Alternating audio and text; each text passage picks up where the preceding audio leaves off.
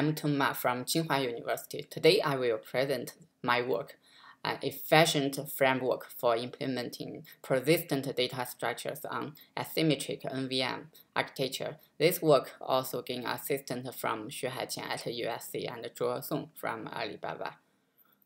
Remote direct memory access, also known as RDMA, is predicted to become more and more popular in modern data centers due to the dramatic improvement of performance. The newest generation RDMA NIC can support 200 gigabits per second bandwidth with an ultra-low latency. On the other hand, RDMA is well known for its kernel bypass zero copy to serve as crucial component for interconnecting resource bladders.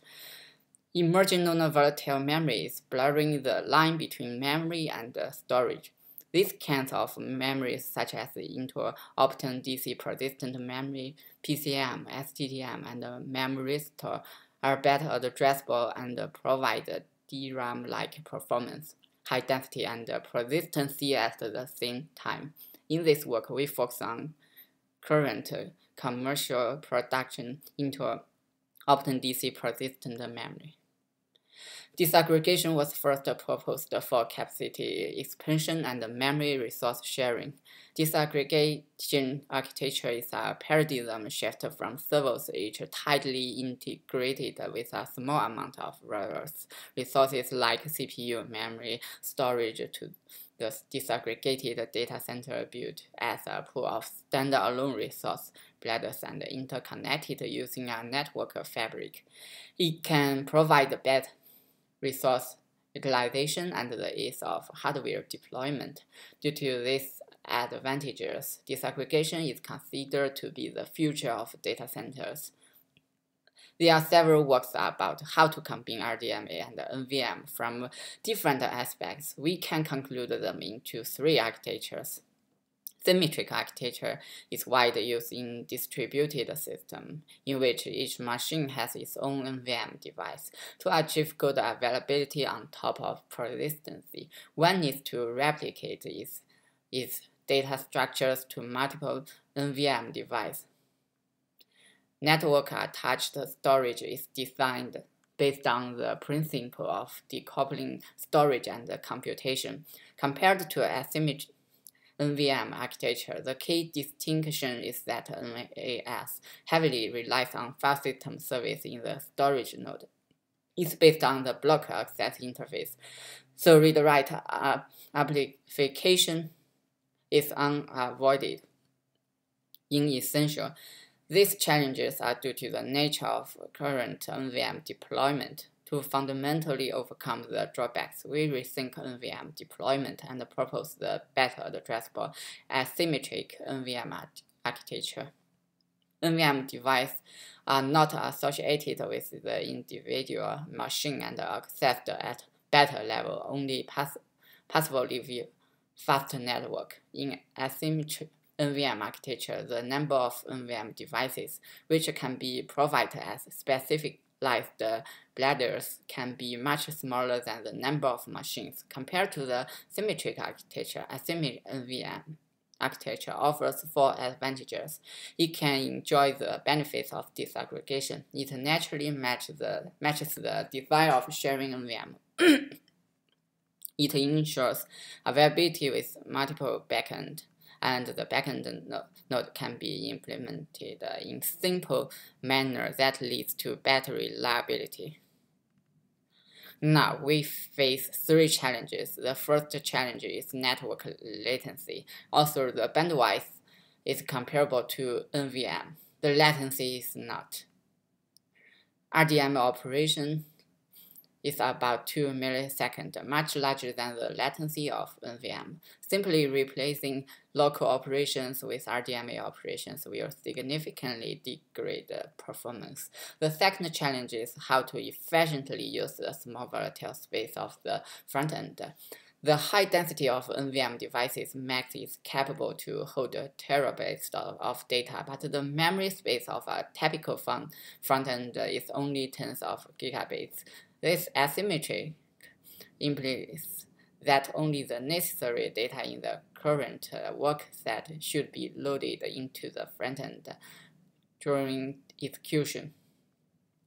The third challenge is the design of backend interface that is both effective and simple with good reliability.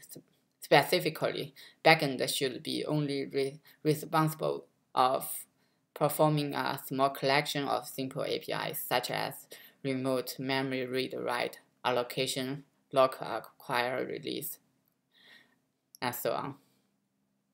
Next, we will introduce the design details about how to design system with an asymmetric NVM architecture. This table illustrates the APIs of AsymNVM. The first set of APIs provides a transactional interface that allows the frontend to push a list of update logs to the backend to achieve persistency. The second set of APIs holds memory management, which include remote memory allocation, releasing. The third set of APIs deals with concurrency control with single writer, multiple reader support. The implementation details will be discussed soon.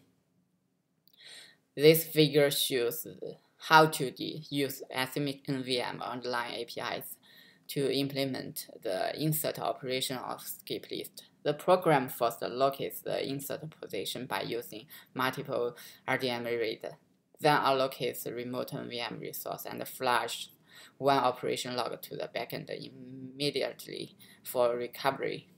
Next, it appends memory log to frontend buffer. Finally, the buffered memory logs will be flushed to the backend NVM. Each write will generate several memory logs, and the backend provides the transaction APIs to ensure that the memory logs are persisted automatically in an or-nothing manner. To implement remote NVM transaction write, AsymNVM framework library constructs a continuous set of memory logs and appends to the corresponding log area in remote NVM through a single RDMA write. The format of these memory logs is shown in this figure. The crucial benefit of operation log is that it enables batching and caching. Once the operation log are recorded, the modifications on the real data structure can be postponed and batched to improve the performance while ensuring crash consistency by asynchronous execution to remove network latency from the critical path. Even after a crash, the state can be restored by replaying the operation logs. In short, memory log is lower level log without data structure semantics and used by backend to reapply updates on persistent data structures. Operation log is high level log with data structure operation semantics for recovery. Let's see the workflow of AsymNVM in get phase. The data are first try to fetch back from the front-end cache. If not cache hit, the data will either be read from the backend directly, otherwise its corresponding page will be swept in and put to the cache. After finishing the page sweeping, data is read from front-end cache. The choice between these two strategies depends on specific data structures and follows a principle that using sweeping for hot data and direct remote read for cold data. In apply phase, each modification operation causes one operation log to be flushed to the backend for recovery. While flushing the logs, the cached data are modified accordingly. If a number of operations get executed successfully or the buffer is full, the buffered memory logs will also be flushed to remote NVM.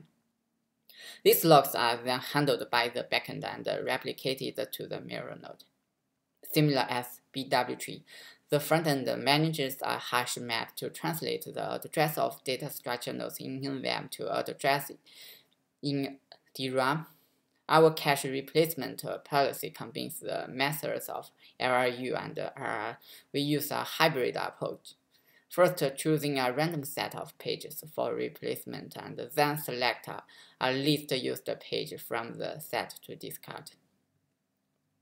At the backend, we implement NVM management APIs since using only one-sided RDMA operation is inefficient. We use the RFP-RPC to implement the interfaces, so the backend is passive and doesn't need to handle any network operation. To ensure persistency, we further use a persistent bitmap to record the usage of NVM. We use global namespace in the backend NVM for recovery. The metadata are stored in the well-known location to our frontend and backend. A pointer to the backend NVM is still valid after restarting. We use a hash table to index those critical metadata, and each item in the hash table contains tape name and physical address, which links to the related metadata file. The backend allocator provides fixed size slabs to the frontend allocator, and the frontend manages these slabs in fine-grained. The slabs in the frontend are organized in 3 lists of full, partial, empty lists according to the capacity consuming in the corresponding page. We use a simple best fit mechanism to implement a front-end allocator. When allocation size is larger than the size of a slab, the front-end node directly allocates memory in the backend using RPC. Front-end node will reclaim free blocks periodically when exceeds the maximum free block number. Then it will send the request to the backend to free the reclamation slabs through RPC. We leverage the RDMA atomic verbs compare and swap to implement it as a write lock. When releasing the lock, the writer resets it via RDMA write to handle the filters while holding the lock. Every write lock acquire release operation should write a record to the backend. Our designs can be divided into lock-based and lock-free data structures. The data structures will first make copies of the corresponding if needed in the lock-free data structure. Then the data will be modified or new data items are inserted. We provide a lazy garbage collection mechanism to ensure safety reclaimed. For lock-based data structures, we implement retry-based optimistic read locks by using the sequence number. Lock-free data structure benefit the reader but create multiple copies by writers. Lock-based data structures prioritize the writer without actual copies, but readers have to read multiple times until consistent data are obtained. The write truth depends on specific application. The AsymNVM needs at least one mirror node attached with a non-volatile device like SSD disk or even NVM. The backend node replicates the memory operation logs to mirror nodes before committing the transaction and acknowledging the frontend. The replication phase is performed asynchronously without an acknowledgement after replication completes. Similar to most distributed systems, we use a consensus-based voting system to implement list-based keep-alive service to detect machine failures. We provide case-by-case recovering guidelines. We use key-hash to eliminate the potential bottleneck due to the log. This partition can achieve both high throughput and bad scalability. Each partition has its own write lock and index. These mapping tables between key range and partition are stored in the global namespace for recovery. The underlying APIs are general to implement various data structures. We also propose data structure-specific optimizations. The more details are in our paper. For instance, in tree-like data structures, the nodes in higher level are more frequently accessed than lower level nodes, so we choose to cache higher level lunar leaf nodes with higher priority. In the end, I will present our evaluations from 4 aspects.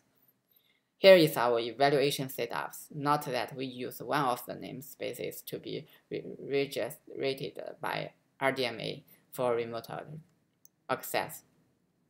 The naive implementation accesses remote NVM directly using RDM read and write without any optimizations. The complete implementation can provide nearly 4 to 12 times the improvements compared to naive implementation. We also measure the throughput of multiple frontends sharing one NVM.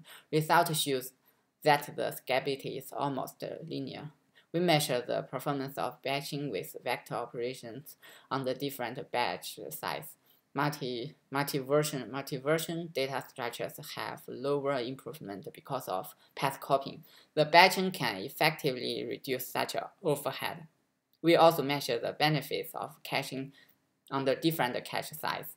In conclusion, the throughput increases with the increase of cache size.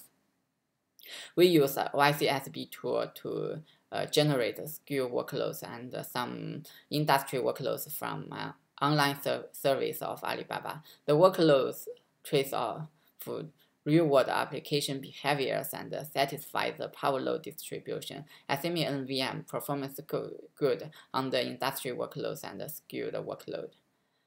Okay, that's all of my presentation. Thank you very much.